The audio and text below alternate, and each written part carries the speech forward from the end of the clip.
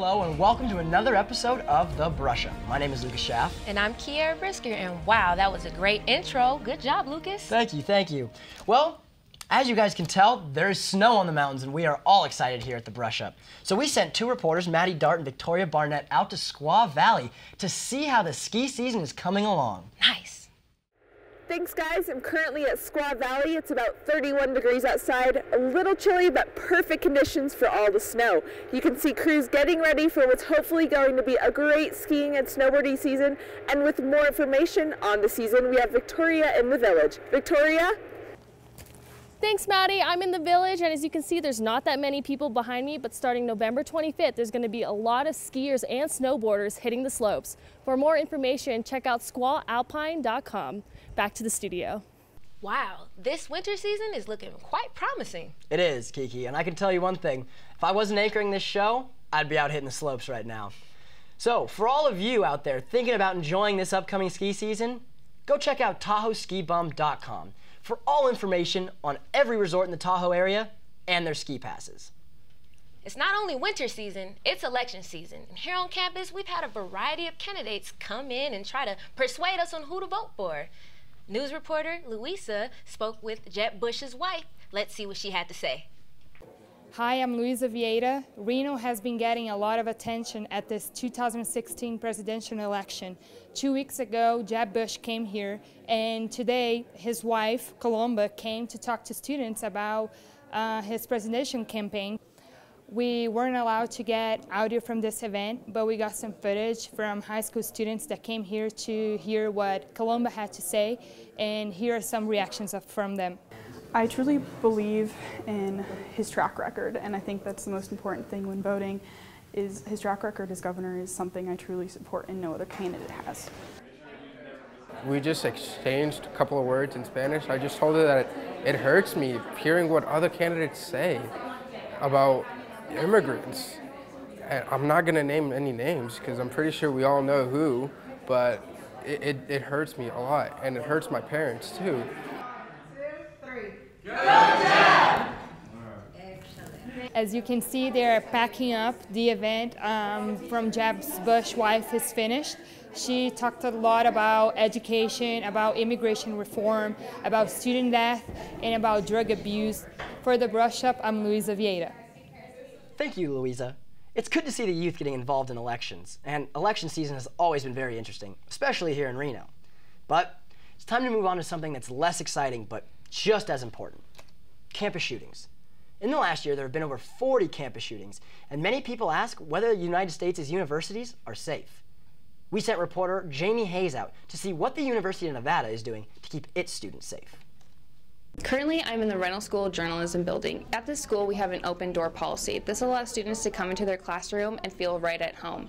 However, this also allows an active shooter to come in and open fire. Still, students feel safe here. Currently, I feel pretty safe. At night, not so much, because it seems like the school police are less active.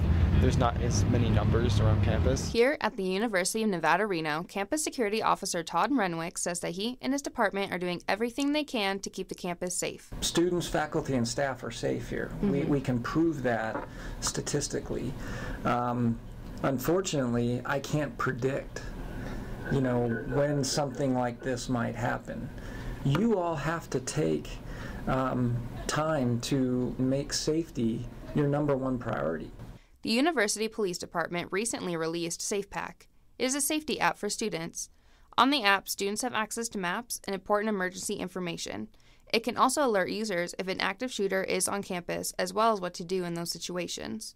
The app also allows users to sound an alarm, quickly call 911, activate the nearest university blue light, and also send your location to a trusted friend. Hopefully students will never have to use this app here in Nevada. I'm Jamie Hayes, reporting for The Brush Up.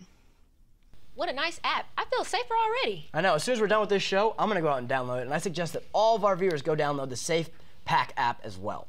Staying local, but on a lighter note, we have reporters Monica and Victoria with information on how we can stay involved within our Reno community.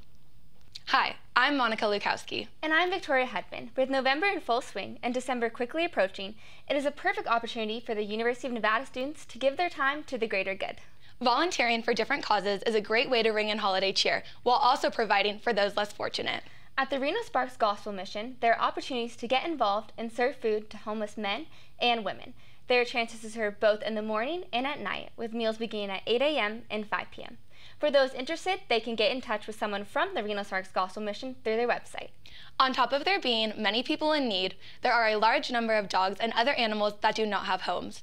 At the Nevada Humane Society, students can commit to a more long-term volunteer experience by doing 15 hours of service within a 6-month window. If you are looking for a new pet, remember to explore the option of adopting from the Nevada Humane Society. Whether it is serving the hungry or giving an animal a happy home, there is a place where everyone can do their part this holiday season. 'Tis the season of giving, with the holidays around the corner. Yeah, and there is no better feeling than the feeling of giving back to those who are in need, especially within the community. Here at the Brush Up, we like to take a look at all student media.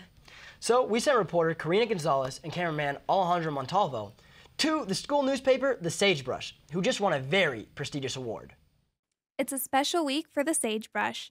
The publication was recently awarded the Associated Collegiate Press Pacemaker Award. It's unofficially known as the Pulitzer Prize of Student Journalism.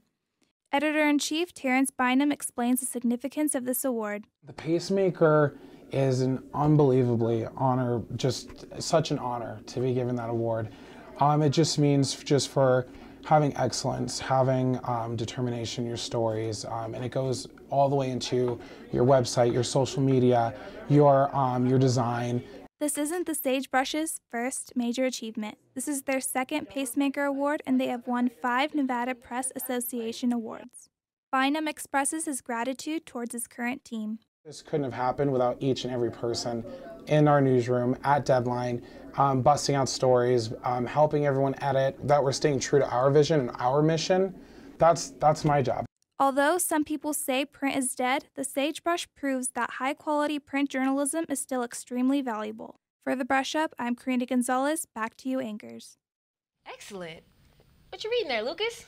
Oh, you know, just the newest edition of the Sagebrush. Here at the Brush Up, we'd like to give a shout out to Terrence Bynum, the editor-in-chief of the Sagebrush. Killing it every week. Shout out to Marcus LeBurn, too. Hold it down. J-School kids, we at it again. If there's one thing college kids love to do, it's eat. So we sent the Brush Ups, Paolo and Bailey, to the Down Under Cafe to give us some food hacks on how to make a good sandwich. Hi, I'm Paulo Shalsta here with the Brush Up. Welcome to Food Hackers. Want to survive your next trip to the Down Under Cafe? Listen to these tips. Next time you visit the walk, just order a plain bowl of chicken, no vegetables. Pick up the order and pepper those nuggets of delicious flavor onto your preferred salad. One of the DC's hidden gems is in the meatball sub. First, take your preferred bread. Add on some pepperoni and sprinkle mozzarella onto it. Then put that sucker into the toaster. While your Sammy Sosa is heating up, throw a bagel or an English muffin in your smallest box for a scrumptious breakfast the next day. When your sandwich gets tired of the heat and comes out of the oven, make your way towards the meatballs and lather those hot Tony Sopranos on there. That's how you make the big MB sub. Love the bland taste of cardboard and the crunchiness of asphalt? Take a to-go cup and crush some ice cream cones into it. It makes a delicious snack when you're taking a final and have no regard for anyone but yourself. The to-go cup is the most flexible of the 3 to-go items. Try experimenting with different items in the DC to see what fits your palate. Even though you might get some judgmental looks, ignore them.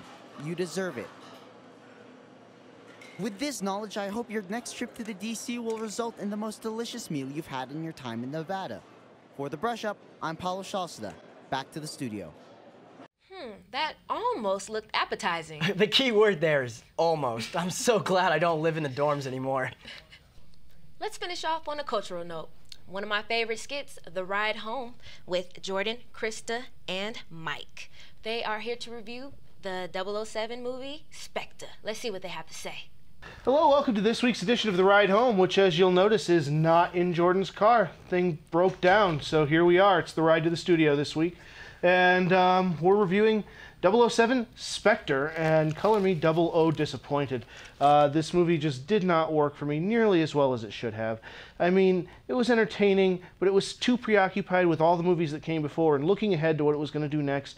It just seemed so distracted. It actually was boring in parts. I just did not have as much fun with this as I did with Skyfall. I left Skyfall fist pumping. This one I left kind of with a yawn, and didn't hate it, but I didn't love it. Jordan, what do you think? Mike, I totally agree with you. It didn't have the emotional core that Skyfall had with the relationship between M and Silva and Bond, which to me was really the key aspect of Skyfall.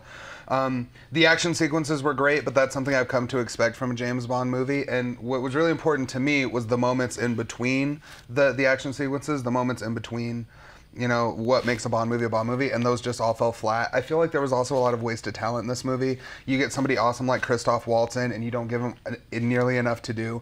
You bring somebody in, you know, David Bautista, who was awesome in Guardians of the Galaxy, and you just kind of have him stand around and be moody and angry for a bit.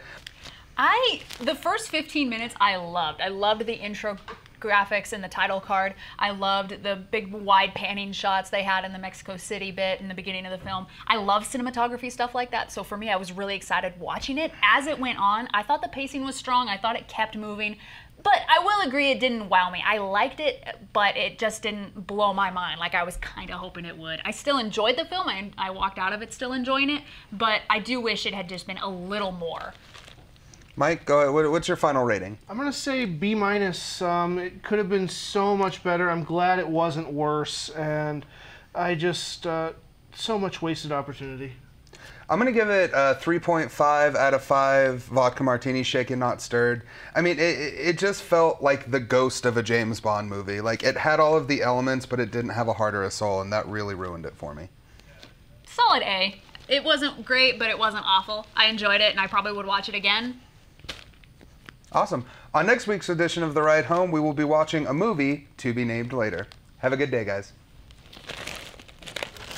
Before it gets crazy, let's shout out to Wolfpack Sports. Last night, the football team beat Fresno State 30-16, and our volleyball team beat UNLV 3-1, the first time in 10 years.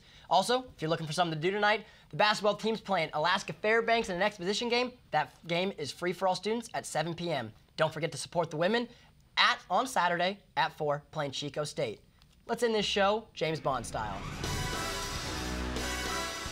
From everyone here at the Brush Up, we want to remind you, it's ski season. Get that app, further your safety, and stay in tune with the political news. This is the Brush Up.